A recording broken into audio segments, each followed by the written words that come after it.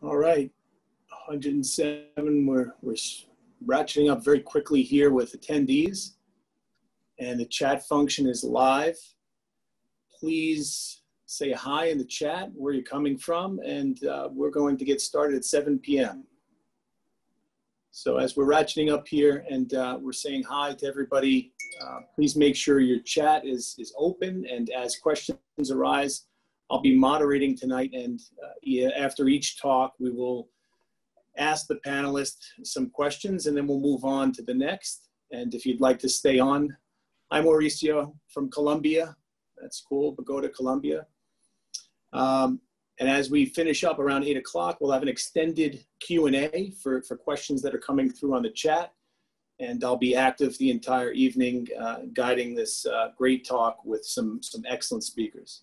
So leading us off tonight is somebody who has worked with me for almost a decade now as an athletic trainer and physician extender, orthopedic physician assistant.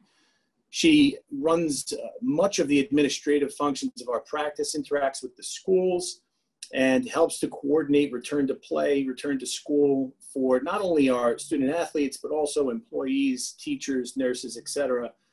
She's got extensive experience, especially over the past 8 months, with coordinating these policies and procedures for the schools in terms of COVID and precautions. So she's going to lead us off with some practical approaches for schools and teams in terms of return to play, screening, etc. Welcome everybody, and here's Andrea Hapley. Hello, just going to pull up my screen here.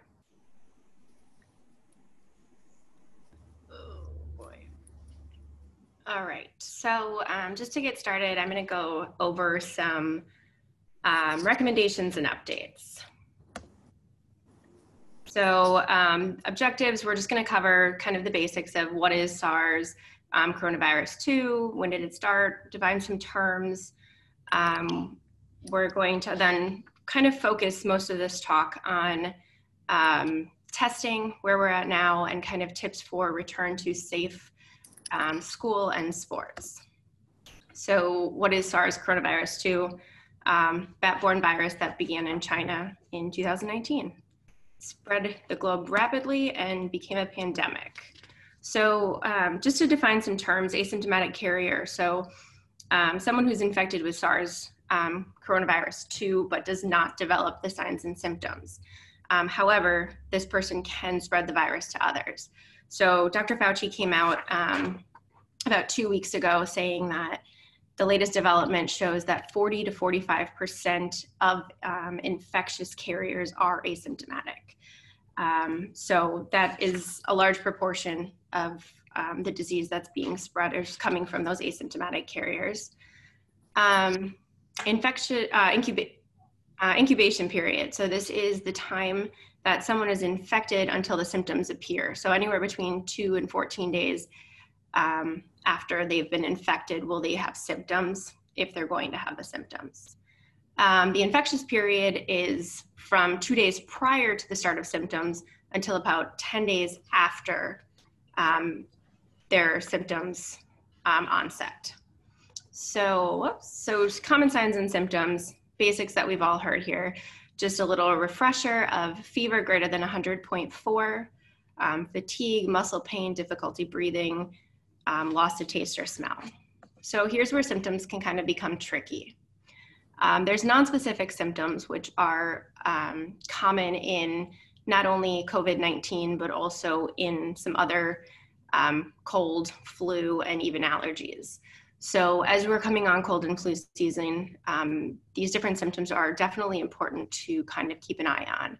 So then you have specific symptoms as well, such as loss of taste or smell, that are more specific just to COVID-19. This is your reminder to get your flu shot. So some progressive signs and symptoms, obviously worsening fevers, blue face or lips, meaning you're not getting enough oxygen, difficulty breathing, things like that. These are all symptoms that you should seek immediate care for. So just to talk a little bit about risk factors, how the disease kills and some conditions. So risk factors are not necessarily our athletes and our students. They're 65 and older. They're also obese. There are people that have conditions that increase your severity, such as diabetes, hypertension, different things like that. So again, not really aiming at most of our children. However, don't forget that as your children go out and play sports and go to school and all of those things, they're bringing any germs that they're picking up home to you, grandparents, all their other loved ones.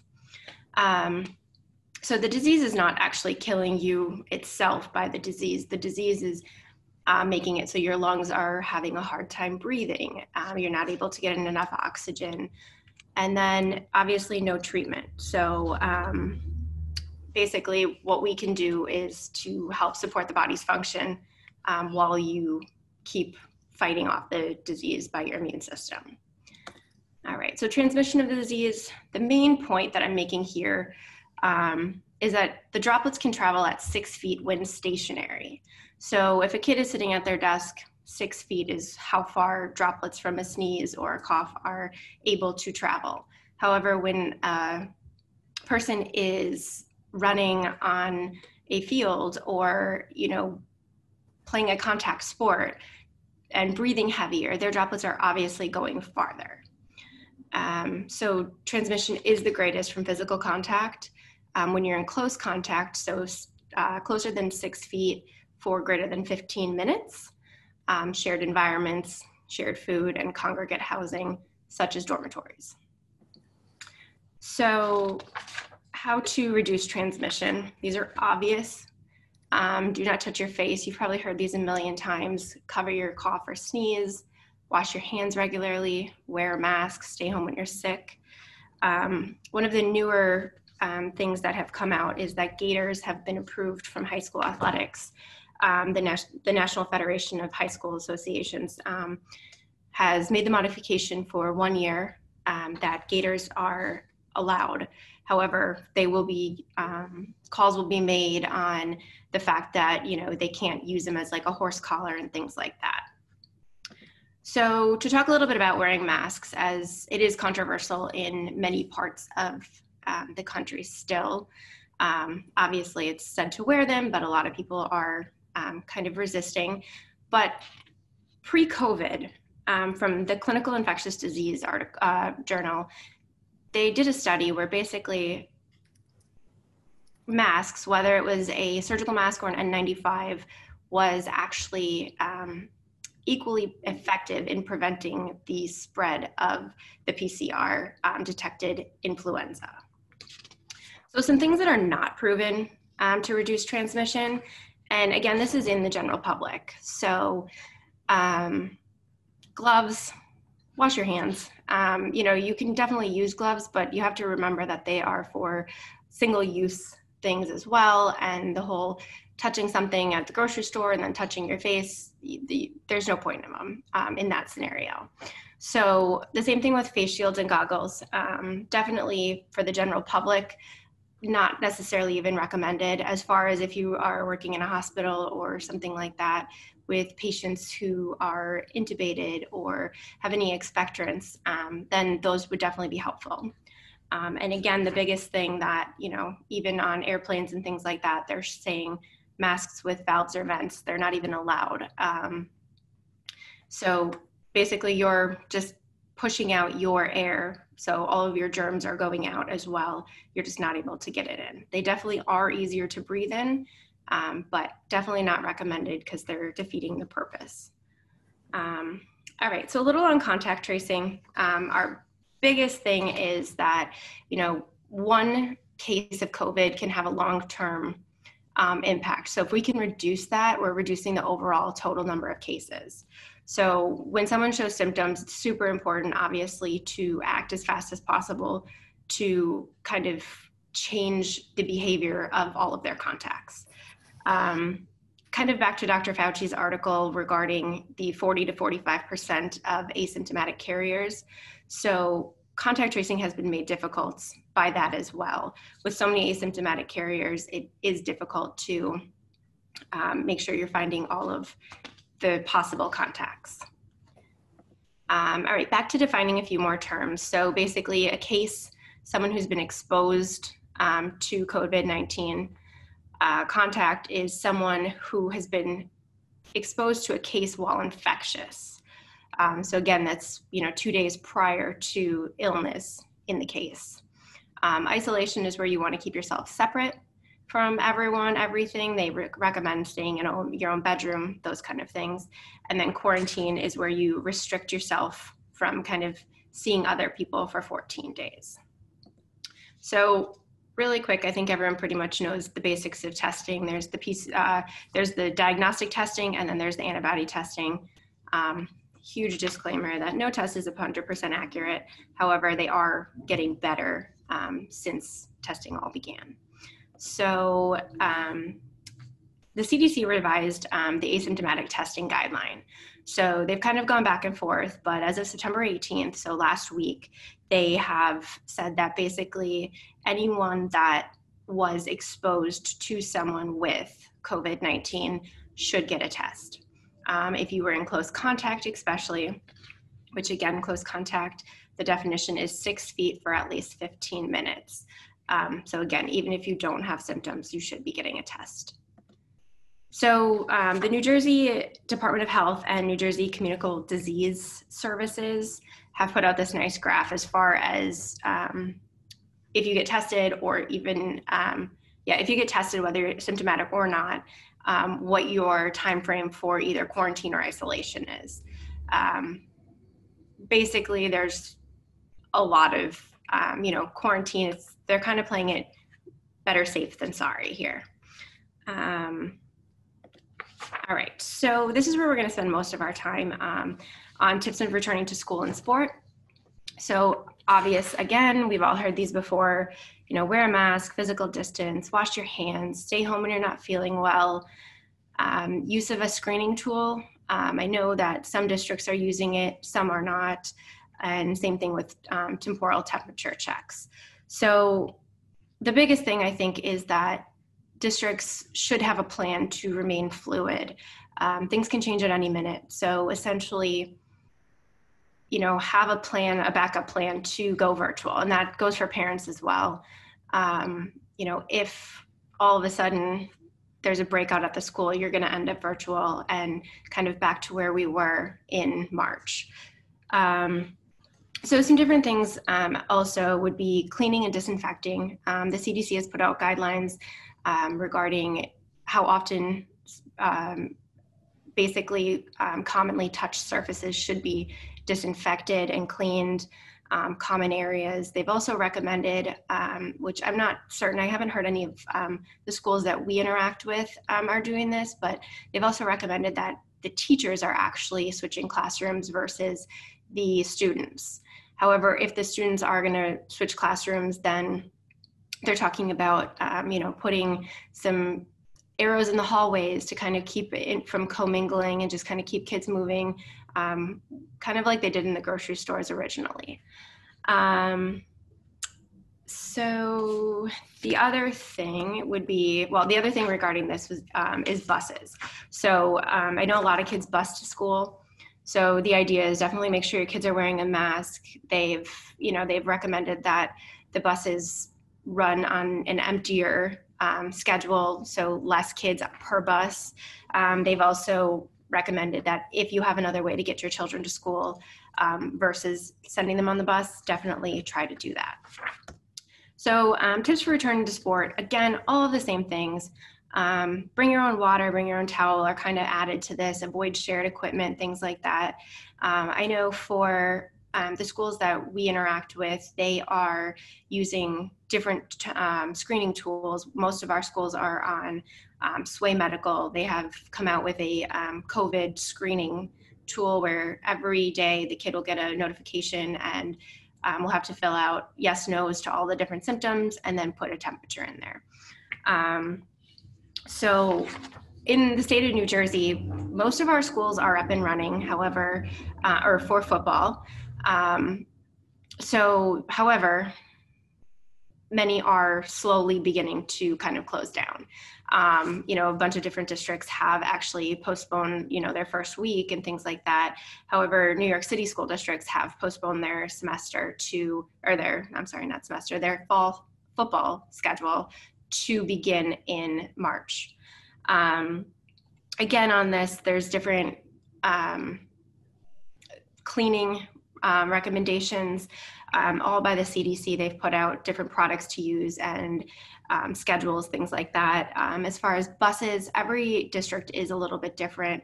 Some districts are not using busing at all. Others are coming down to 11 people on a 56-person bus. And obviously masks are required. So another big thing to think about and to remind your children, your athletes, is to keep your mouth guards in your mouth. That's where a lot of germs are being passed around, how they kind of bite on them and things like that. So a big thing would be to keep the mouth guard in the mouth. And then as far as spectators at games, I think every school is different. Some are just doing live recordings. Some are allowing, you know, tickets for parents, like 2 tickets per athlete kind of thing. So again, I think the biggest thing is just that, you know, each district has a plan, not only with your state and local health departments, but also with your district physicians. Make sure your superintendent, your athletic trainers, your nurses, and everyone's on board with the same plan going forward. And then some references, and thank you. That was great, Andrea, and very practical information and hopefully useful for everybody. And congratulations on your wedding. That last photo there, Andrea was recently married, so a big congratulations there. The questions that are coming through right now are some basic questions, not necessarily specifically in relation, except for one. When the gaiter is wet, or the mask is wet for athletes who are participating in practice, does that diminish their efficacy? And my answer is no, because we're going to continue to have decreased droplet transmission. And so, you know, the idea that the wet mask might not work as well if it's breaking down or if the fabric is loosened, you know, that could be true. But we're going to also post some educational materials with the later presentation recording, and we'll verify exactly the answer to that question to be 100% sure.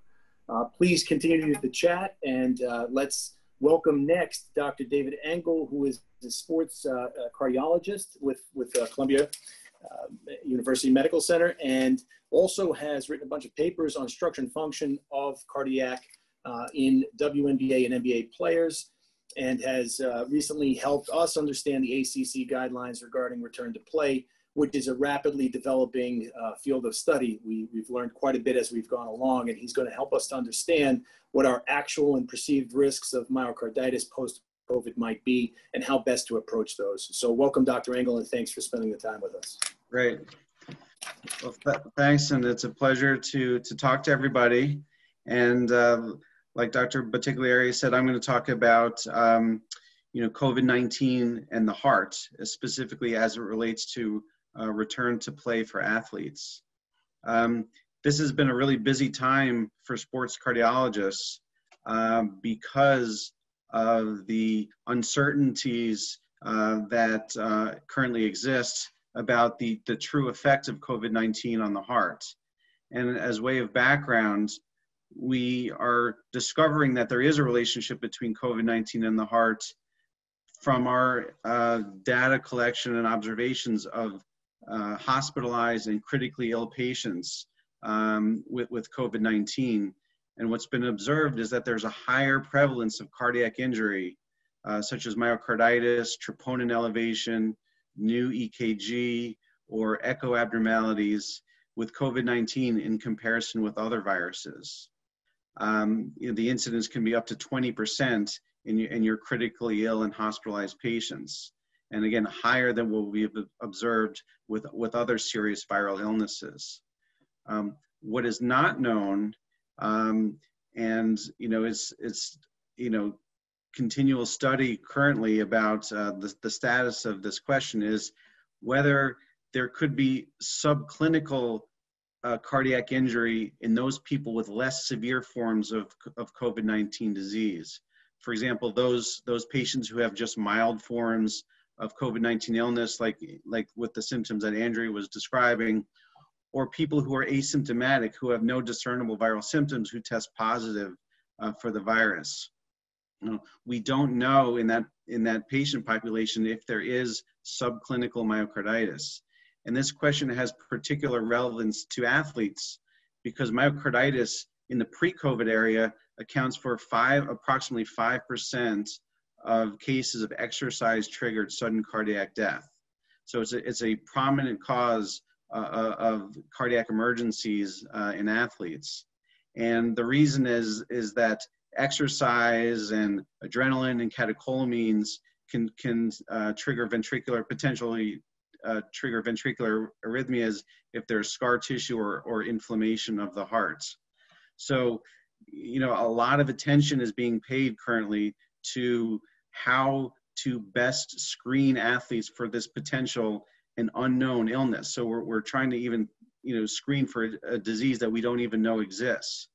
However, over this summer, there has been some small data published about myocarditis in people with mild forms of disease, and it's gotten a lot of media attention.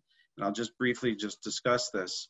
There's been a lot of attention and also a lot of critique about what's been published and how it's been advertised. There were two studies really that I want to talk about. The first was a study in JAMA Cardiology in July, where a group in Germany looked at about 100 patients who had recovered from COVID illness. Some were sick in the hospital, some had mild illness, and some were asymptomatic. And they performed cardiac MRIs on these patients about 2 or 3 months after they recovered from their illness. And they reported a very high incidence of what they called myocarditis in these 100 patients. Approximately 70% had some evidence of myocardial inflammation that they attributed to the virus. So that's an enormous percentage of patients. And again, this occurred in the asymptomatic patients, the hospitalized patients, and in the patients who had just mild illness. They defined myocarditis by very subtle MRI techniques. There was some, an extension of a T2 time and some late gadolinium enhancement where there saw patches of inflammation in the heart. And while, again, it did get a lot of attention that there was some sort of cardiac change, the degree of this change, I think, was overstated. And again, this has received a lot of attention in the sports cardiology world because we don't know if these kinds of changes exist with other forms of virus like the flu or with influenza. Maybe with other forms of a virus, you might see some of these subtle MRI changes. And again, these patients had no cardiac symptoms. They weren't short of breath. They didn't have heart muscle dysfunction. Their cardiac functioning was normal. And they didn't have any other signs of cardiac injury. And they had a control group of patients as well who also had some changes, again, surprisingly high amounts of changes using these very subtle techniques. So the true difference between COVID-19 injury and control was not very big, but that part of the study wasn't highlighted very much, but it made people very nervous about the potential involvement of the heart. The second study was published just a couple of weeks ago, 2 weeks ago, where a group of Big Ten, collegiate athletes, there were 26 who received a cardiac MRI a few weeks after their COVID illness. And none of these patients were very sick with COVID. They all had fairly mild COVID illness. And 4 out of the 26, again, had shown some sort of myocardial inflammation based on these MRI criteria. Again, all of these athletes had no signs of cardiac symptoms. They had no evidence of heart muscle dysfunction. The ejection fractions were normal. Their EKGs were normal. In fact, blood tests that looked for myocarditis were also negative. So their troponins were negative. So the really how to interpret these MRI findings is very difficult when you're kind of putting it out of context. And there's a lot of, again, critique about the significance of the study, because using these criteria, by MRI to define myocarditis really should be placed into context for clinical signs of the disease. Again, symptoms, left ventricular dysfunction, fever, inflammatory markers that are being elevated. So none of these were present in these athletes. But again, a lot of attention was paid to the studies, and it's created a lot of uncertainty and concern for all healthcare providers who take care of athletes and want to provide a safe sort of screening process for their athletes to return to play. I work very closely with the ACC Sports and Exercise Cardiology Council and been involved with the formation of our preliminary sort of return to play algorithm, which I'm going to present. Again, the algorithm was designed to deliberately be conservative, because we really don't know the significance of COVID-19 for athletes. But so what the ACC Sports and Exercise Cardiology Council recommended was a series of tests. And I'm going to show my slides here. Which I'm presenting here is the ACC preliminary and interim return to play algorithm for athletes who have tested positive for COVID-19. And symptom burden was a major sort of starting point in the decision making on how you should screen at the time, for the time being. So on the left are for people who are asymptomatic, for athletes who are asymptomatic, meaning that they either test positive for the antibody without known symptoms that preceded any viral symptoms, or they test positive via PCR or nose swab, but again, they had no symptoms. What the ACC is currently recommending is that if they, after their positive test, or specifically after a positive PCR test, which is felt to be a more active form of disease, the athlete should rest for 2 weeks without training. And if the athlete remains without any symptoms that are concerning for a cardiac issue, then no additional testing is recommended, and they can return to play in a graded fashion, meaning they should ramp up their exercise in a gradual form. So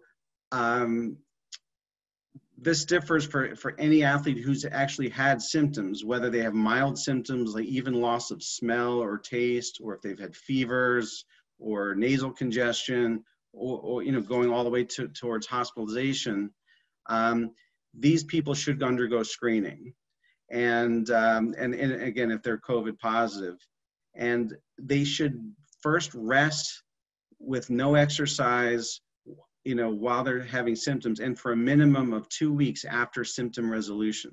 So a 2-week rest period after their symptoms resolve. And then each athlete at the present time is recommended to undergo a blood test for a high sensitivity troponin. If the troponin high sensitivity is not available, then troponin I or troponin T is acceptable. An ECG and a resting echocardiogram, not a stress echo, but a resting echocardiogram prior to resumption of full training.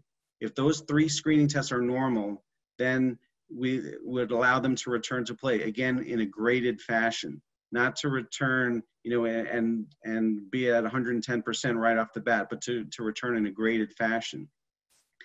If there are abnormalities on these screening tests, whether there's a troponin elevation or an EKG that seems abnormal, or abnormal findings on an echo, then they need a full cardiology evaluation, which will likely include a cardiac MRI and stress tests and other testing that's deemed necessary by the sports cardiologist.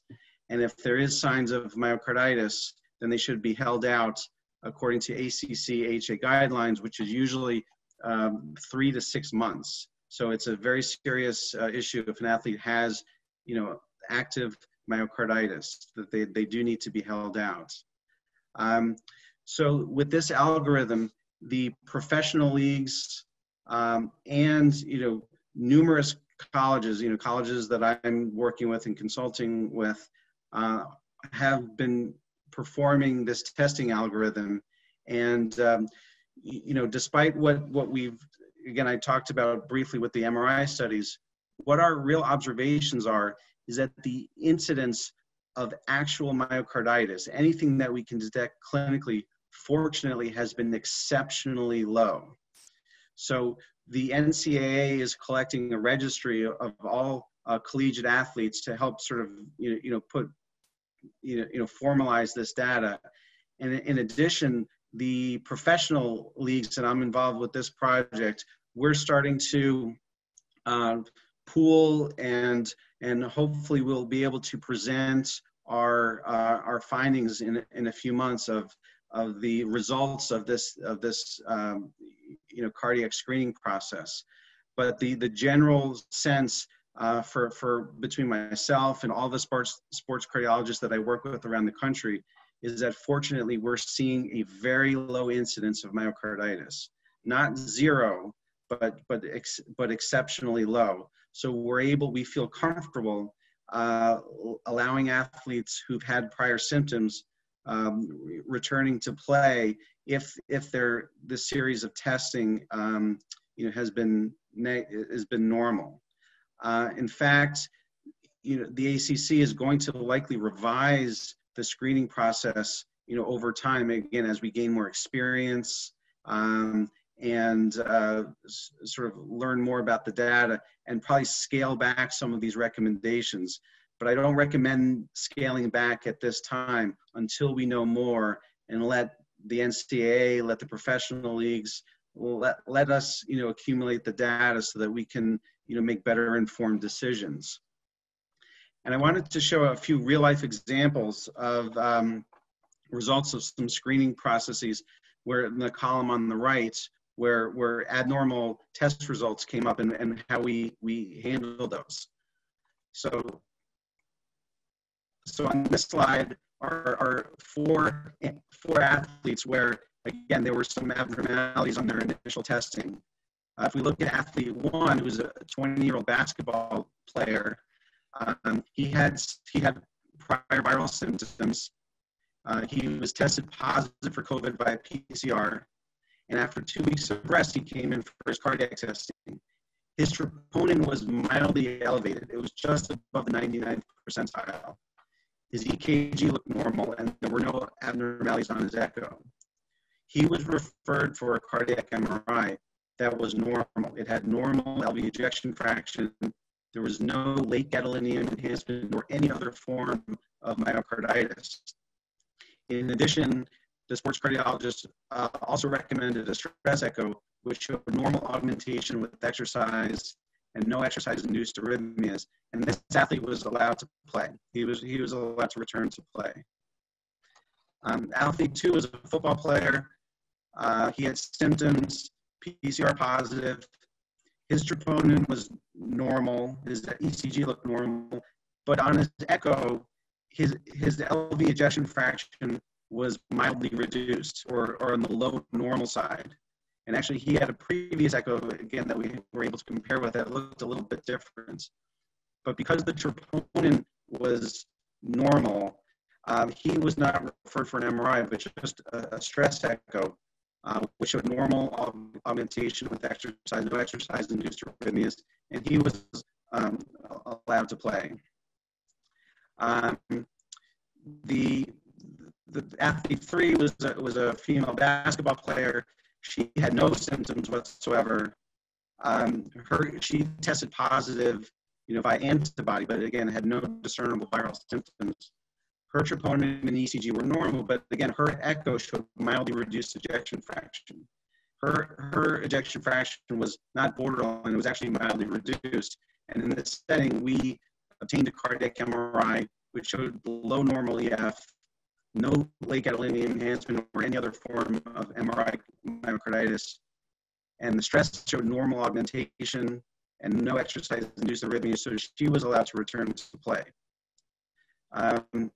Athlete 4, however, was a different scenario.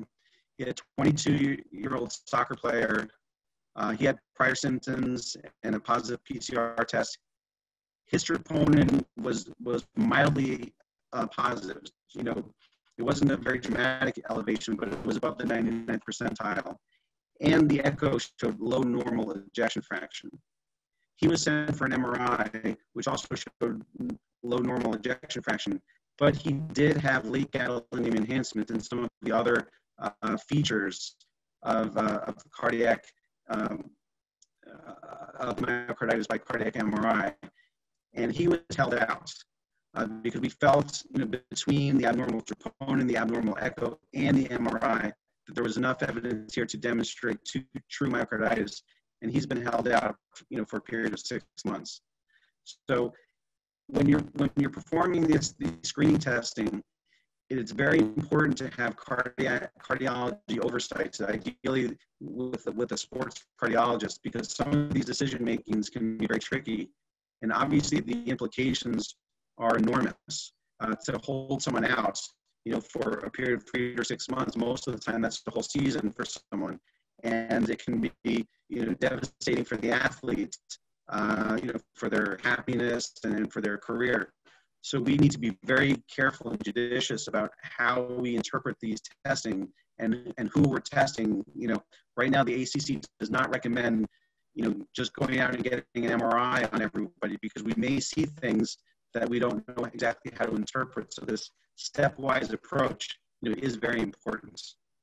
So again, it's an evolving area, you know, busy time for sports cardiologists, but again, I hope this kind of review has been helpful. That's a great talk, David, and thank you so much for clarifying these issues. We have a bunch of questions, and we're a little over on time, so we're going to get those done in the post-webinar extended chat. So we have 4 great questions from Ariel, Jennifer, and more that we will get to at the post-webinar extended Q&A. So great job, David. And I think if anything, what really the message is being conveyed, the evidence is growing, it's mounting. We're taking a clinical approach to testing. We're looking for reasons to test. And Dr. Engel is going to work on his audio. We had a little bit of a breakup right at the end there, so we're just going to make sure the connection is great. So in the Q&A we'll be ready to roll. I'm looking up at the attendees. We have so many friends and people we work with every day that have joined. Thank you all for being here. RC and Vanessa, Amanda, Dave, Allison, Cindy, thanks so much for joining. We're up over 250 live attendees who are participating in the chat. Please use the chat function and not the Q&A, because we're going to be live I'm going to answer those questions live and collate the questions for the extended Q&A at the end. Thanks again, Dave. Next up is Morgan Busco, who is an internist and specialist in sports medicine in our group. She's also an accomplished triathlete herself. She has a special interest in endurance medicine in terms of athletes who are participating with marathons, triathlons, and other endurance events. Morgan is going to talk to us tonight about return to play protocols. And there's been a bunch of questions in the chat so far about how we will return in a graduated fashion. So that's part of what Dr. Busco is going to cover now. And thanks so much for taking the time, Morgan, and welcome. All right, thanks, Tom. Hi, everyone, and thanks for joining us tonight. So I'm going to talk about some pulmonary concerns and how we should address activity ramp up after a COVID infection. So just briefly, we'll talk about basics of the lung anatomy, how SARS-CoV-2 affects the lungs, potential long-term pulmonary complications of COVID, what might be involved in a pulmonary workup after a COVID infection, returning to exercise after COVID-19, and just general deconditioning guidelines and awareness around this. So I just want to start for 2 minutes here looking at lung physiology, because I think it is important for us to understand, given that the lower respiratory tract is the most heavily involved organ of the body with a COVID infection, what that looks like and how COVID affects your lungs. So I like to think of the lungs as a tree, and the trachea is like the trunk of the tree, and then it branches off into the bronchus and the bronchioles. And at the end of all the bronchioles, all the branches of the tree, you have the alveoli. And the alveoli are immensely important for us in terms of exchanging oxygen and carbon dioxide. And you actually have 600 million of these alveoli at the end of your tree branches. So they're very, very, very tiny sacs. If you look here, this is just a cartoon picture of what a healthy alveolus would look like. And it's just a small sac, fairly thin wall that has a blood vessel surrounding it. So each of these has a blood vessel. Fun fact, if you spread them out, all 600 million, they would fill an entire tennis court. So it's a large surface area of exchange where this blood vessel allows you to assimilate the oxygen through that your airway has brought in and exchange it for carbon dioxide that you breathe out. And that is what then goes to oxygenate your whole body. So obviously very important for organ oxygenation. And when we're thinking about athletes, the muscles rely on this, particularly during heavy exercise. So then we'll jump to looking at how SARS-CoV-2 affects the lungs. And here we see the healthy alveolus again.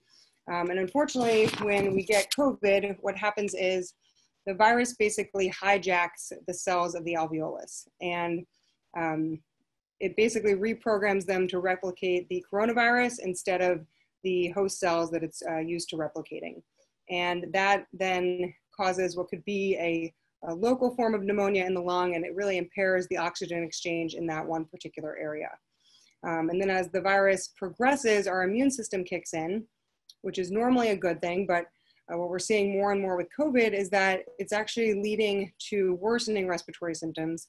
And the way that happens is that the immune system actually tries to dilate that vessel around the alveolus, and that allows for more immune cells to come in to try to protect the lung and defeat the virus. But unfortunately, by dilating that blood vessel, it's allowing a lot of fluid to seep in. And so when you look at kind of the moderate and severe cartoons here, we're seeing that because of all those extra immune cells and extra proteins and these proteins that are called cytokines, which the body doesn't love, that little alveolus ends up filling with fluid. And that fluid is really bad because then it can't exchange oxygen at all. And what ultimately happens is that alveolus will collapse and more will collapse. And once you have collapse of enough, you end up getting what we call this acute respiratory distress syndrome, which is what is the #1 reason that people are being hospitalized and ventilated with COVID-19. So then when it becomes severe enough, the inflammation goes through the bloodstream and affects all the other organs. But primarily the first and most important organ that's affected is the lower respiratory tract. And that's what leaves us unable to exchange oxygen. You hear people becoming hypoxic, checking their oxygen levels, and they're at 80% instead of somewhere upwards in the high 90s, which is what we want. And it leads to that feeling of shortness of breath. So when we're thinking about the potential long-term pulmonary effects of COVID, Dr. Engel just gave us all the amazing knowledge that he has about cardiology and all the studies that he's doing. And a lot of the takeaways are that we don't have all the answers yet, because long-term for us right now is 6 months. And so we can't say that somebody 3 years down the line is going to have any resulting pulmonary complications. But I think it's important to know 2 things. And one is that most athletes will recover from COVID and not have any pulmonary long-term complications. And the second is that as athletes, despite the fact that we feel like, we as athletes or our athletes or those we're taking care of are very fit and conditioned, we're not immune to not only COVID, but we're not immune to the long-term pulmonary effects. And so just a couple things I want to touch on is that we're finding that at least within the near short term of even months after the infection, some athletes are trying to return to sport and they're having difficulty breathing, and maybe the cardiac workup is totally normal and there's no sense of myocarditis, but we're finding that on pulmonary function tests that they have limited lung capacity compared to prior to the illness. We're seeing poor conditioning due to this limited lung capacity and or other organ dysfunction. And then a little more progressed and complicated is getting scarring and fibrosis in the lung in regions that were highly damaged due to the acute illness. And that's some pictures over here we see in figure A. One of these studies looked at what the acute infection looked like, and that was these kind of areas in the base of the lung where we had some ground glass opacities that were consistent with an acute infection. And then 2 or 3 months later, and they become these regions of scarring and fibrosis in the lung, which is not great because the fibrosis in those alveoli is basically like a hard wall that does not allow the exchange of oxygen in those areas. So certainly something we want to avoid. It limits the lung elasticity, the function, and we've already found, there's already some studies that have shown that some of this fibrosis has been starting to recover in some cases, but it's going to take many more years of studying recovered COVID cases to determine the long-term effects. And then lastly, just thinking about COVID as being a hypercoagulable state, meaning we are more inclined to get things like deep vein thromboses and pulmonary emboli. So anybody who has shortness of breath, chest pain, particularly pain that worsens with inspiration, even at rest, certainly needs to be worked up for both pulmonary and cardiac complications. So when we're talking about a workup, the majority of COVID positive athletes will not require additional pulmonary testing. So unlike the cardiac standpoint, we are not recommending just a slew of pulmonary tests for every athlete just because they have had COVID. That is largely because the cardiac complications can lead to sudden cardiac death, whereas the pulmonary complications, they may be more subtle and a little more nuanced, but they're not likely to lead to sudden death unless it is a pulmonary embolism. So testing that may be considered, this is very individualized, so it's not like every athlete is getting these 6 tests, but would be a chest x-ray, spirometry, pulmonary function test, a D-dimer, which is what can be elevated if you do have a DVD or pulmonary embolus, and a chest CT scan, which is what I showed in the last slide that showed those areas of fibrosis.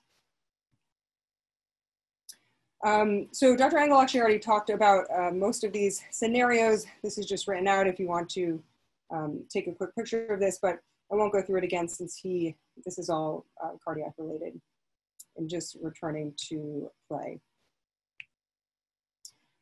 So when we're thinking about deconditioning awareness, we have to keep in mind that the reversibility principle of training, which is very basic, but it's basically that any inactivity or detraining can result in a return to baseline with a loss of all your previous training adaptations. So this is like the use it or lose it principle. And unfortunately, it takes us a lot longer to create training adaptations and strengthen our muscles and increase our VO2 max than it does to lose it. So in a very short period of time, we can return to our baseline level of fitness or lose all the fitness that we've gained. And that could be due to a COVID illness, could be an injury, lack of motivation, or a planned off season. Most athletes do have a period of 1 or 2 months where they lose a lot of their conditioning only to build it back up.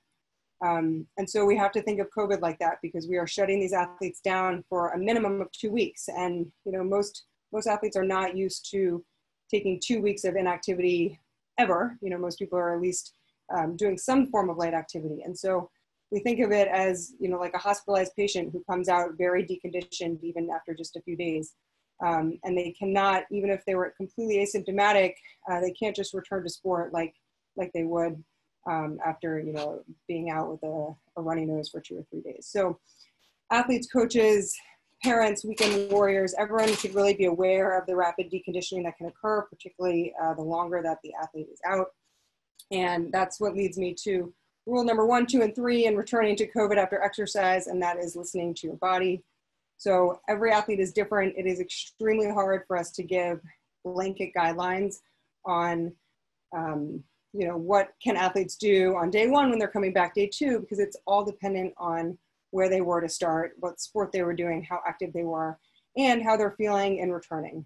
And so I'll address just kind of heart rate zones and thinking about how much you're pushing your body, because this is what's really pushing your cardiovascular system. But it's certainly not, I can't give general guidelines on, every single sport and every athlete. And I think we're going to go through a couple of cases that might give you more guidance. So this is kind of a funny little chart of heart rate zones because most people have a hard time understanding what each zone means. So zone 1, when you're getting back into activity, you're going to be doing zone 1, which is only going 50 to 60% of your max heart rate. And if you don't know your max heart rate, the simple, not perfect way, but simple way of figuring it out is to do 220 minus your age. If you were 40, your max heart rate would be somewhere around 180. very individualized. So you could certainly be higher or lower than that, but that's a general way of thinking about it. And, you know, when you're first starting to exercise, you would not want to push out of zone 1. So you'd want to be sure that you're feeling okay in that zone for at least a week or so. Progress to zone 2, 60 to 70%, zone 3, zone 4, zone 5.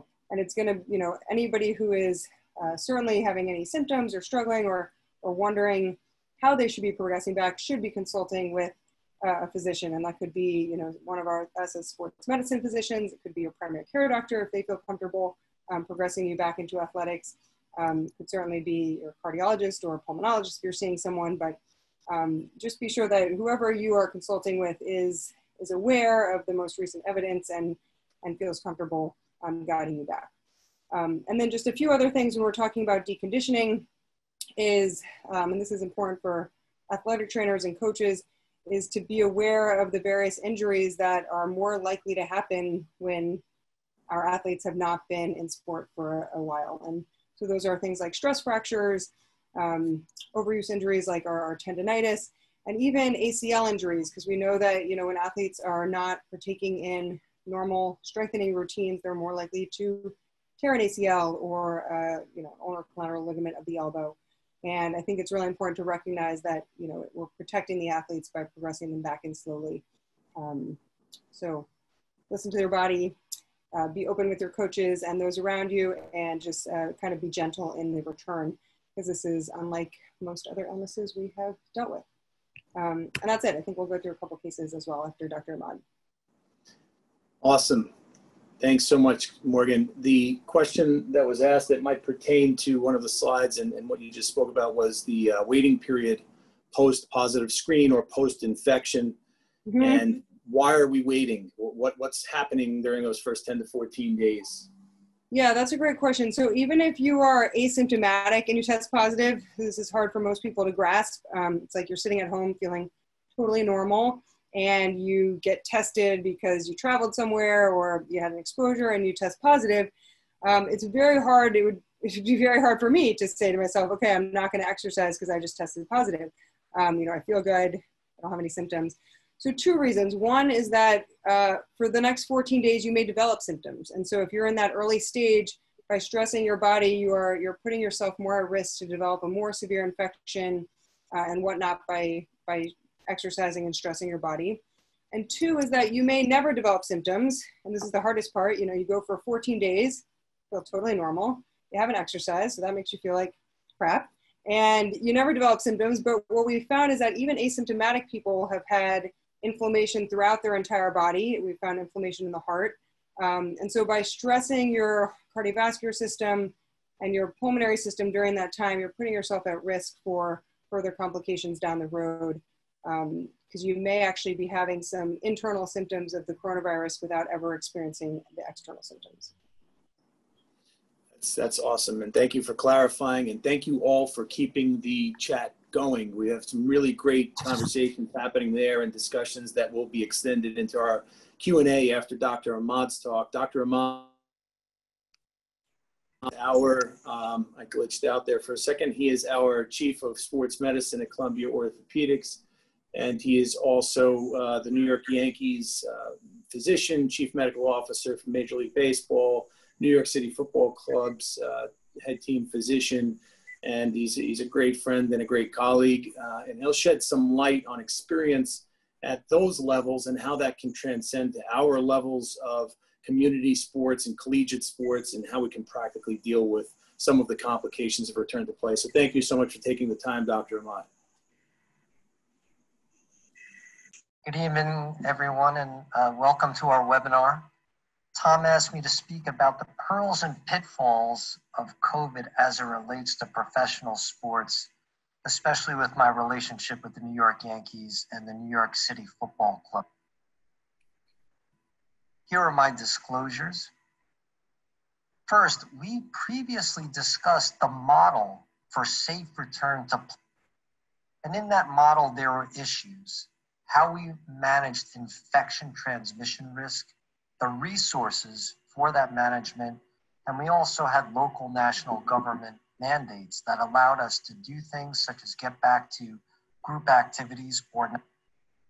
The return to training plan, therefore, was a number of phases. And this modeled what we were doing with the New York City Football Club. Phase 1 was individual field access only. That means a single player could get on the field at NYCFC training facility and practice by themselves or with observation from a coach. Then it would build up to more players, which is phase 2. And then phase 3, of course, would be traditional phases. Phase 1, symptoms needed to be monitored and surveilled. So you were not allowed to train if you had symptoms or close contact with anyone who was sick, or if you personally had risk factors such as a coach, age over 65, some level of health compromise such as immune suppression. And there was frequent temp checks. And so the phase 1 protocol also observed social distancing and hygiene. That meant, from a practical aspect, players would arrive and leave in a staggered fashion that had to be organized. They wore a mask in the training facility, they washed hands and used gloves, and the number of players allowed to train was dictated by the size of your facility. Big facility for some clubs, more players, smaller facility, less players at any given time. And there was restrictions, no ball passing from one player to another. Coaches had to observe with social distance and a mask, and there was equipment sanitized after every practice. Training, there was small group training, monitoring of symptoms and signs again, but COVID testing was implemented with the PCR, which is the nasal swab, and there was also antibody testing. And at the time that this was being developed, there was an ideal that all players and staff could be tested on a very regular basis. Timing, frequency, and availability was subject to the amount of resource available, and also paying attention to public health and government guidelines. And there is also this new issue of cardiac issues that we learned from COVID. And you already heard from Dr. Engel today that the cardiac issues are important to manage, as he's discussed. And why is this important for the professional athletes, NYCFC or the Yankees? It's because in some ways, professional sports with mass amount of resource can serve in some ways to guide collegiate sports, high school sports. And the MLB approach to COVID was first, get a team of experts, get everybody involved who knows about COVID and MLB leadership, and get them put on task for designing protocols, communicating those protocols, working out the action steps to develop real play. And then there were the issues of the unexpected or maybe even consequences. So the team of experts were MLB leadership, including the commissioner himself, and there was independent infectious disease consultants were brought on, and the medical advisory committee, which consists of a number of MLB team physicians and athletic trainers who serve to guide the commissioner's office, which I participate in. The design of protocols emphasized all the features of COVID, which is social distancing, sanitization, surveillance of symptoms, periodic sequential testing, mask wearing, and even game modifications, how we can reduce risk, such as how double headers were reduced to 7 innings, how to manage extra innings by decreasing the length of extra innings, starting with a player, a base runner. Application had to take effect. A 78-page document was crafted by MLB leadership. There was numerous conference calls, memos, individual calls to individual clubs to make sure the communication of all of this very detailed protocol could be followed and safely and accurately, which gets to our action steps.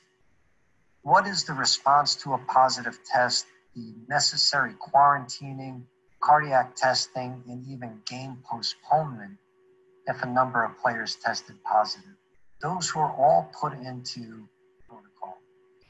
And now something that's just becoming more obvious are the unexpected and expected consequences. Nick Dansker, my current fellow, took on this project to study the impact of reduced and irregular spring season training on the incidence of injury amongst MLB baseball during the COVID-19. Why was this an important study? Well, MLB did everything they could to mitigate risk for COVID. They shortened spring training. They decreased the season to 60 games.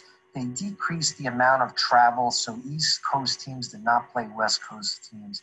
And they started on July 1st with a spring training at their home stadiums with 3 weeks of exhibition games before the regular season started. But the shortened preseason and perhaps even deconditioning leading up to the season could be a risk of it.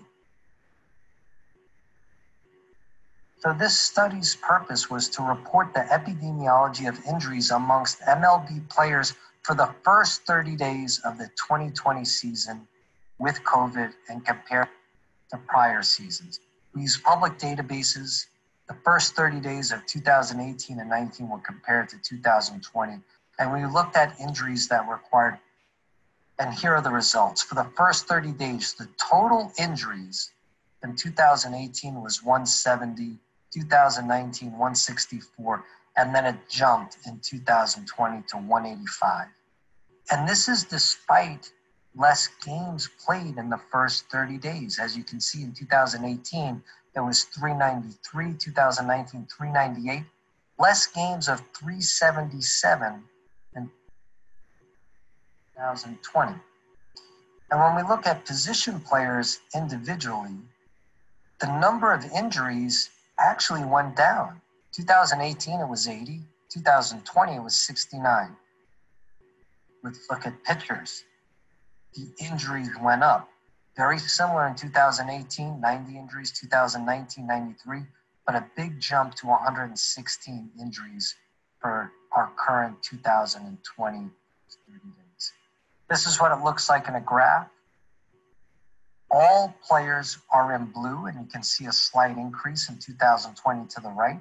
When you look at orange, which are the pitchers themselves, there was an increase up to that 116, and you can see the decrease in the position players that are. And then importantly, it was certain injury types. Pitchers get upper extremity injuries, shoulder and elbow. So upper extremity in blue was shown to increase in 2020 on the right, whereas the other injuries did not have significant. So how do we explain this? Well, prior research indicates that there's a higher incidence of injury in general in the first months of baseball. This is true of other sports. There's also data from the 2011 NFL season with the NFL lockout that year. And what was observed was on average approximately 8 Achilles tendon ruptures occurred per NFL season, including preseason, for the entire season, 8 a year. In 2011, there was 12 Achilles tendon ruptures in the first 30 days, a big dramatic jump in these tendon injuries. And we know there's a relationship between training load and injury rates amongst professional athletes. This is true in our literature. And so this highlights the importance of structured preseason training and conditioning. And this is something that we should learn from and keep in mind, especially with our collegiate athletes, our high school athletes, recreational athletes who are going to, was this expected or unexpected, this injury risk? I've been taking research that I normally would present at medical meetings to other surgeons who are involved in sports medicine, and I've been crafting them to educate the biggest and most important group of people who impact our young athletes. That's parents and coaches. So I've been writing some blogs. Here's a blog that I wrote in May, The Challenge of Tommy John Rehab During the Coronavirus. And it explained that those athletes who had already gone Tommy John surgery, now that had to social quarantine, were under an extreme challenge for rehab. And then another blog was, how is it possible that I tore my UCL during the coronavirus? I was doing telehealth with patients who were getting MRI scans and they were tearing their ligament. And I explained how that was. I even wrote about the experience of working in the ER, dealing with coronavirus, and I was able to virtually attend the Columbia University's graduation ceremonies for their varsity athletes, which I was fortunate enough to be a varsity athlete and celebrating my 30th year anniversary reunion. And I wrote an article on what varsity sports was like 30 years ago and compared to what it was like today in the set. And then finally, this blog, Could COVID-19 Worsen the Tommy John Epidemic? I wrote in May of 2020. It got picked up by the media, saying that I was ready to predict Tommy John surgeries increasing, and all kinds of articles, including this one in the New York Post, that the Yankees doctor warns MLB restart may bring Tommy John surgery. So if you're interested in this type of material, these are other blogs not related to COVID that is available for anybody who's interested. And if you would like to receive such blogs, just email me at csa4@columbia.edu and I will get you on the mailing list. You can take a look at them also at my website. Let's go over finally, as I'm about to end, what it's like for Yankee games and NYCFC. This is the Legends dining area where normally it's filled with fans. This is where the players have their pregame and postgame meal, all at tables that are distanced from each other. I'm doing a little computer work here while the game has just started and the players are out on the field. This is what the field looks like. I took a walk and there obviously are no fans. The only people around the stadium in the seats are actually photographers. And these are the tunnels. This is the direction to the opposing team's clubhouse. I met one of the players from the Boston Red Sox who happens to be a patient of mine, and I caught up with him and did a brief exam and checked him out in one of the tunnels. And usually this is filled with security. You can see that it's completely absent and processed by the MLS. Very similar protocols with everything we discussed, from symptom surveillance monitoring, testing with PCR and antibodies, and of course there's been some injuries in soccer, but not to the same effect as we've seen in our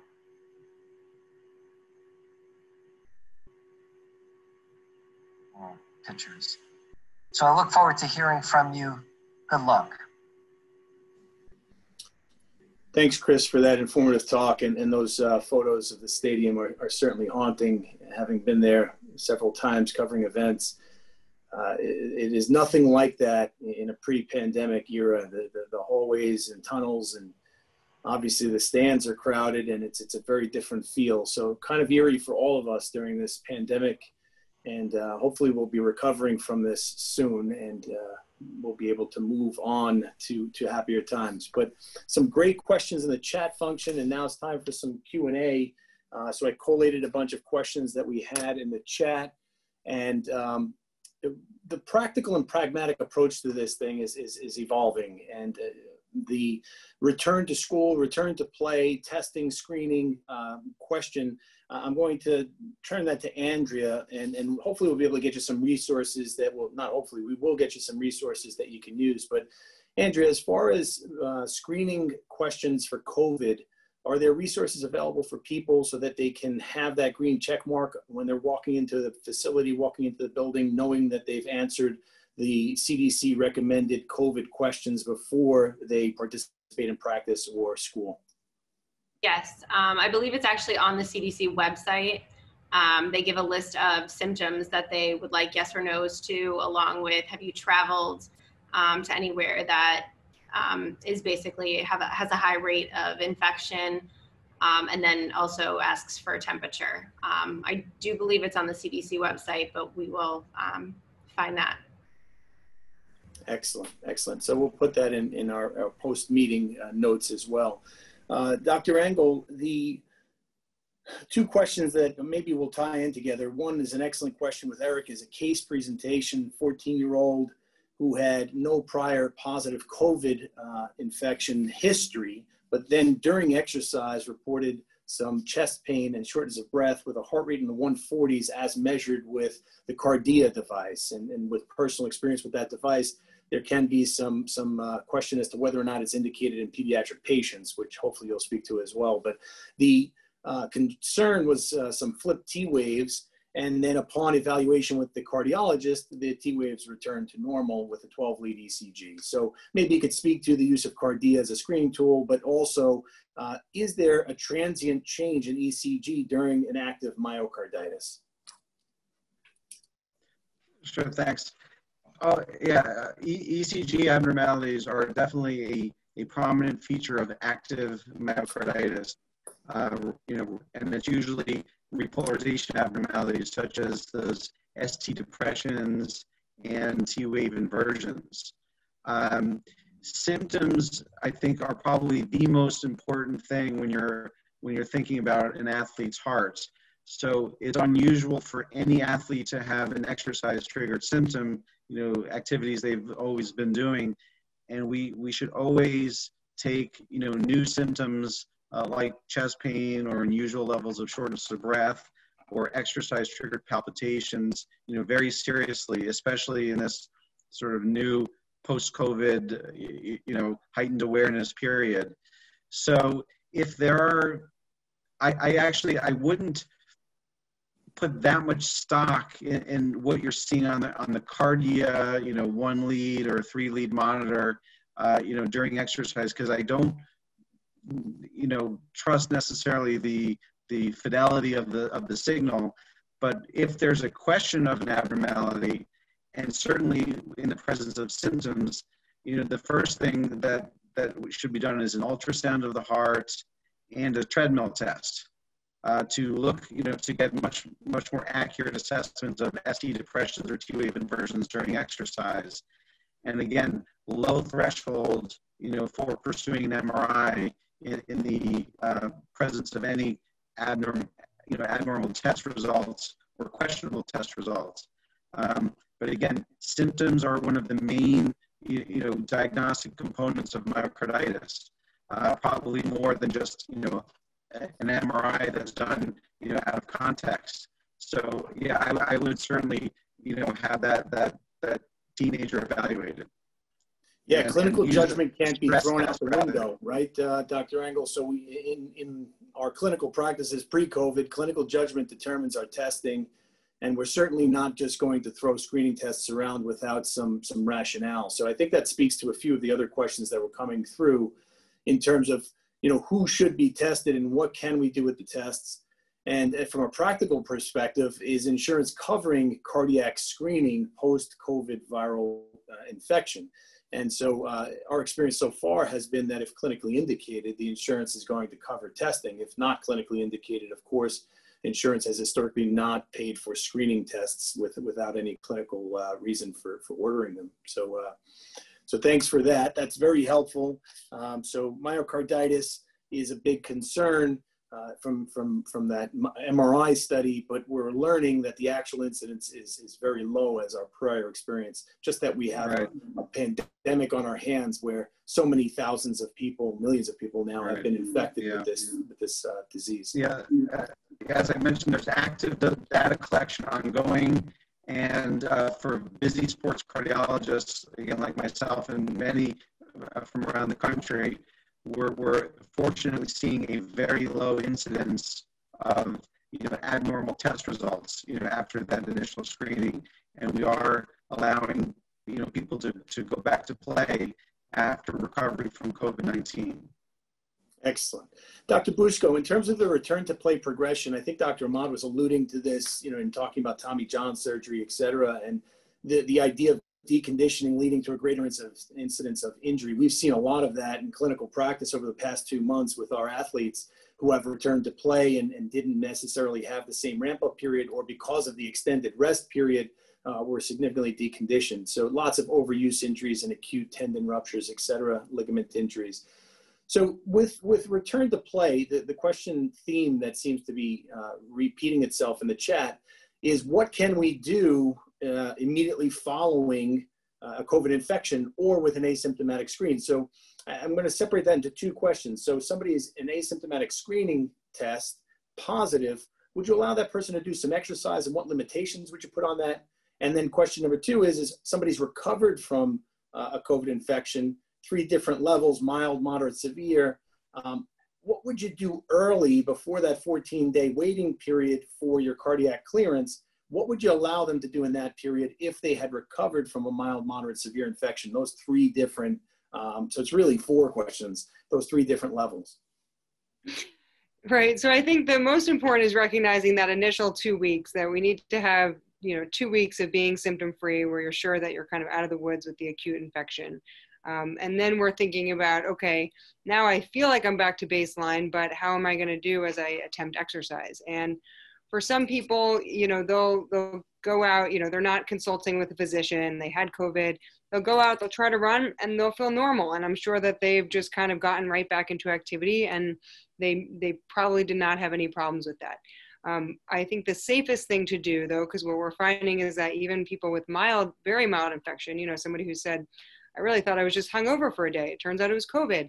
And, I took a week or 2, didn't do too much because I wasn't sure if it was going to get worse. And now, what do I do? And so even those people have, anecdotally, we've had friends and patients who have said, even 3 weeks later, even though I only had a day of feeling unwell, I can't really go for a run. And, what's going on? My whole body feels weak. I don't feel like I'm kind of short of breath. And so, that's not abnormal, and we need our athletes to recognize that yes, most athletes are competitive, and usually you want to push yourself, but this is not the time to do that. And so for everyone it's different. If you try to run and you're short of breath or you're feeling weak, maybe that's the time you say, well, let me get on a bike machine or something that's a little bit less strenuous than a run where my heart rate's not going to get so high, and I try to get just a much more mild form of exercise. And that's going to be, I'm throwing out random numbers, but day 1, start with 5 minutes, see how you do, make sure you don't feel short of breath afterward. If you tolerate that, the next day you increase that a few minutes, or you lift some, light weights at home. If you're someone who's used to lifting heavy weights in the gym, you're not going to go back to doing those heavy weights. Maybe start with resistance bands and something a little bit lighter, to be sure that you're tolerating that. So I think that you don't need to wear a heart rate monitor necessarily. I put up those heart rate zones, but you certainly don't need to wear a heart rate monitor if you have kind of an understanding of how you're feeling and how much you feel like you're subjectively pushing yourself. Now I think it's definitely a little different if you've been somebody who's been hospitalized and certainly ventilated. And we know high-level athletes. I know, Ironman triathletes who can do an Ironman in 9 hours, no medical problems, who ended up on a ventilator. And, 4 weeks out from being hospitalized, they thought, I'm ready to go. It's been 4 weeks of not doing much. Let's get back. And they're definitely, finding some residual issues with some shortness of breath and just total deconditioning. And so I think that if you've had a serious infection, that's something you really do want to be consulting with a physician and taking it much more slowly, as I imagine the risk of kind of cardiac inflammation and pulmonary inflammation is much higher. So I think, those cases will be individualized, and it's hard to say, but big picture, listening to the body, really gradual progression back to avoid not only the serious complications, but the musculoskeletal injuries. Yeah, that's such a great answer, Morgan, and thank you. It's concise and to the point and usable information. Anytime you can have an athletic trainer oversee a progression, I would prefer having some medical professional overseeing that progression of exertion, especially in our athletes. And we're very fortunate in New Jersey and in some of our schools and facilities in New York, athletic clubs and so on, the Hitmen, and we have athletic trainers there, and they do oversee this progression. And we have some remote overseeing of progression in the early stages as well to help guide athletes. But one of our great tools is the symptom journal. Keeping an activity/symptom journal. I must say this 20 times a day, right, Andrea? And maybe more. The idea that you're keeping that inventory, because our memories are not as clear as we'd like them to be sometimes, of what's actually happening during the progression. So if you think about what Morgan said before about the surface area of the alveoli and how much work it is for your body to rebuild that structure after a pneumonia, because this is a respiratory virus that does attach itself to that endothelium. We have that experience in sports medicine from prior infections, not just COVID infections. An athlete who is recovering from pneumonia it's quite a struggle. It's an uphill battle to get back that conditioning. It's not just an on-off switch. You really have to progress mindfully. And that's the concept of keeping a journal and working with a medical professional in the return to play. I think that's a decent segue to a question for Dr. Engel about, it's really two questions. One, if you have a recovered athlete who has an athletic finding on ECG, in other words, we know that the athletic ECG is different than a non-athlete's heart. And we've worked with protocols. The guys in Seattle helped to develop some of these protocols in terms of what does the athlete's ECG look like, and what do we do with some of these findings that we just are sort of ubiquitous in a well-trained athlete. Are those findings any different when you see the athlete's heart post-COVID infection? Is there anything that would raise your level of suspicion, even though it looks like a typical athlete's heart ECG post-COVID infection? And the second question to follow and tie with that is, should we be screening non-athletes post-COVID infection for cardiac disease, or should we just be using standard clinical judgment there? All right. So to go over the question about ECGs, while we recognize it's not always the case, if you ever have an old ECG to compare with, that's exceptionally helpful because then you look for a pre-COVID and a post-COVID, tracing and see if there's any difference. We use the international criteria to distinguish normal training-related ECG findings, borderline findings, and abnormal ECG findings in athletes to help sort of classify an ECG as normal or abnormal.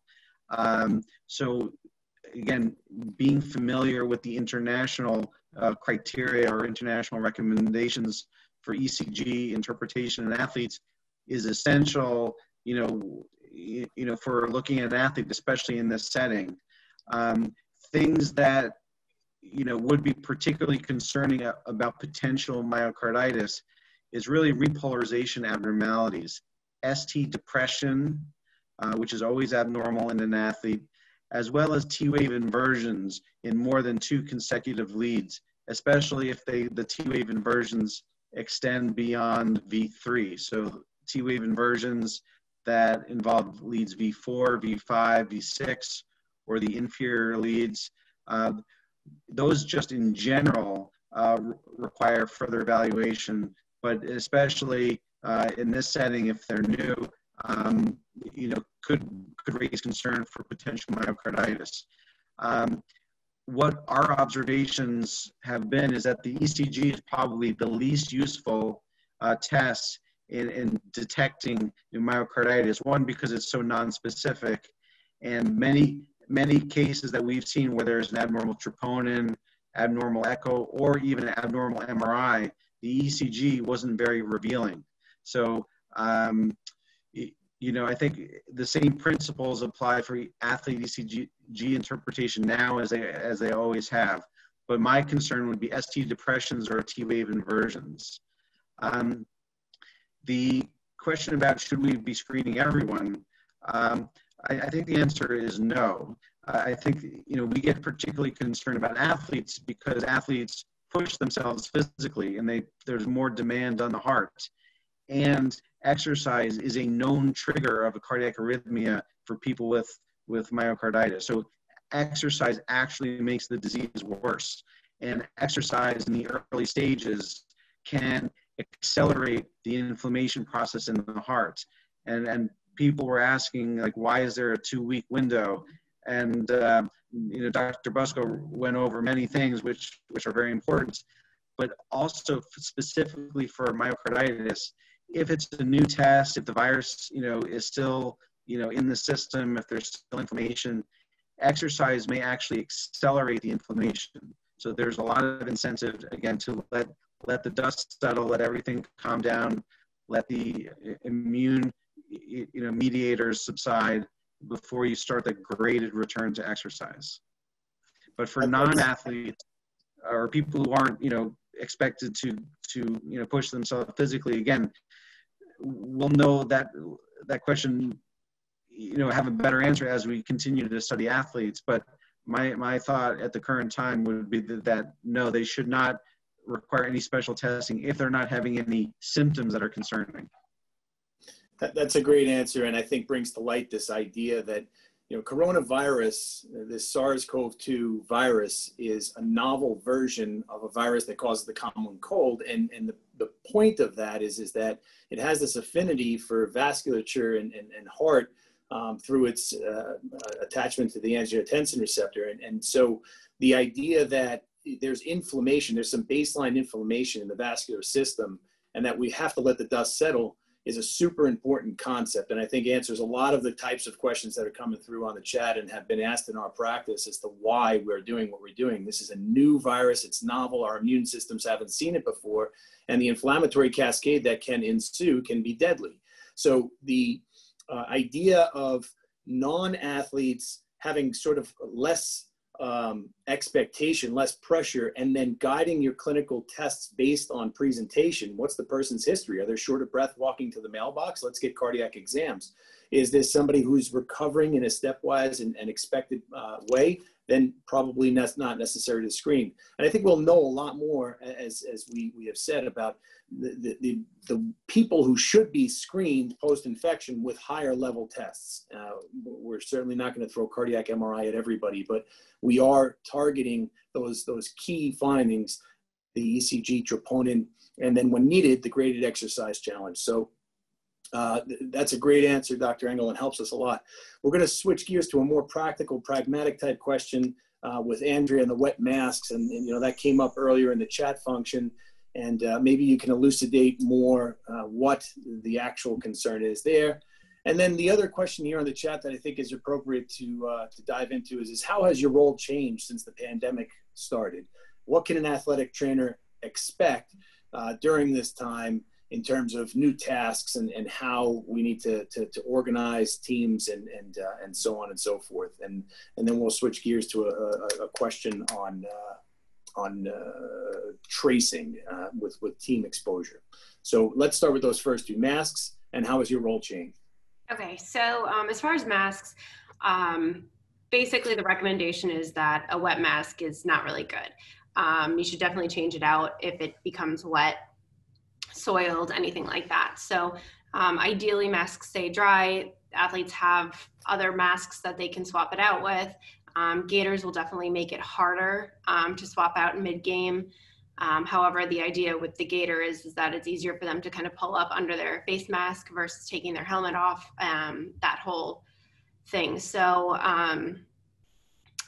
long story short, end of the day, the face mask, if it is wet or soiled, should be changed.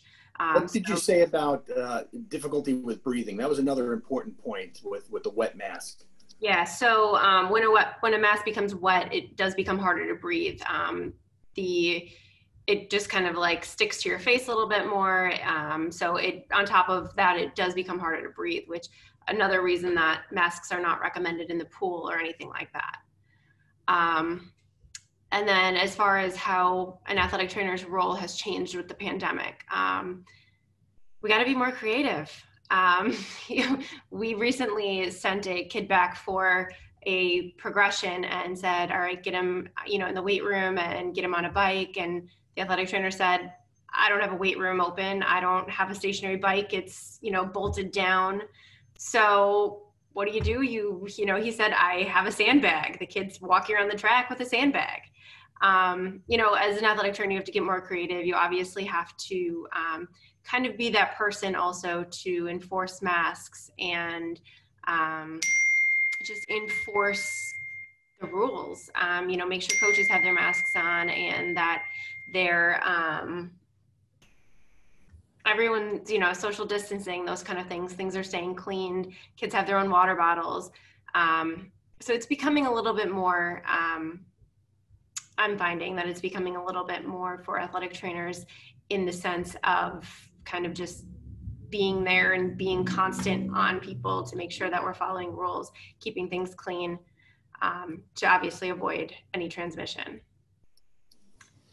That's great. I can tell you from watching, as working with Andrea these past few months that she's become a contact tracing expert, and she's really focused a lot more on understanding how diseases spread from an epidemiological standpoint. You know, not something that you typically think about every day as an athletic trainer, but we deal in sports medicine with infectious diseases. And so this has really just amplified that understanding. And so, you know, this other question in terms of what is the magic number for shutting down a team? Eric is asking some excellent questions tonight. Thank you, Eric. The magic number is you have to look at exposure time and proximity. And, you know, we have been recommending contact tracing courses to really anybody. They're free. The Johns Hopkins one is really excellent. Not that all the rules apply in every state and every locality, but the ideas that are conveyed are basically a synopsis of understanding epidemiology and how illness spreads from person to person, and specifically this particular virus. So, you know, once again, in a webinar format, we're recommending that course, and hopefully you will take the time to understand the need for isolation post-exposure and who needs to be isolated. And then your local health departments are going to help you coordinate the contact tracing. So there's another question here. Well, for emails, you can actually email any of us, and we will get the information at the end of each of our talks. There was an email link. Ours is ortho-teambots@columbia.edu, which I'm sure Andrew is really happy that I'm sharing in this format, because now we're going to have to answer all those emails. But we will get you on the mailing list, and this is a great night. We're still over 200 active attendees asking questions. Thank you for staying engaged. We'll try to stay engaged with you as long as you're engaging with us here. I'm going to answer the question about mental health and anxiety. And part of my role in Columbia is I'm the director of wellness, and in that role, I've thought a lot about mental health and well-being, and especially during this pandemic, started blogging and doing some video blogs, and actually lost my mind a little bit with that stuff for a while, because it can consume you in terms of trying to engage with the public in that way. But the basic thing that I've seen both in colleagues and in our patients is a general sense of angst, a general post-traumatic stress, very sort of low level but simmering post-traumatic sort of response. And the closest thing I can think of is the immediate response post 9/11, how people were, you know, immediately shocked, and then there was, you know, an end and people simmered down. With this, there are these little spikes of trauma that continue to exacerbate people's underlying mental health concerns, depression, anxiety, et cetera, and so forth. And so there is this sort of constant gnawing anxiety and depression that seems to be pervading people's lives. Couple that with constant change fatigue, and the energy that goes into constantly adapting to changing guidelines in every possible arena, no matter what your occupation. And I think that people are ending up with you know, an epidemic of mental health disorders. Luckily, with telehealth evolving and the stability of these platforms, people have access to mental health. And you know, if you go to the Columbia website, there are tons of resources for mental health support, both for the general population, but also for athletes and others, for really use for anybody who's struggling that way. And most importantly, I'm going to call attention to the Columbia Lighthouse program and suicide prevention. Historically, medical people have been, and others have been, hesitant to ask questions about suicide, but there are 6 questions you can ask, and we'll also link this in the post webinar educational materials that you can ask that are related to suicide. And you're never going to be wrong asking someone if they've had a sense of wanting to hurt themselves or end their own life.